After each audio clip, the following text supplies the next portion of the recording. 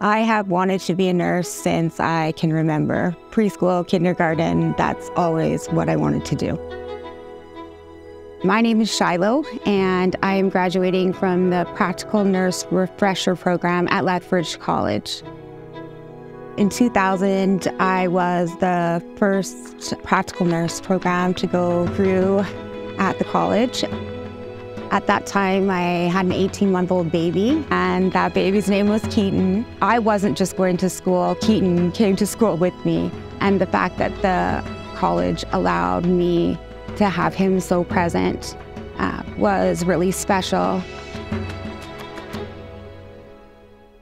My oldest son, Keaton, passed away in July of 2020. It was devastating to our family.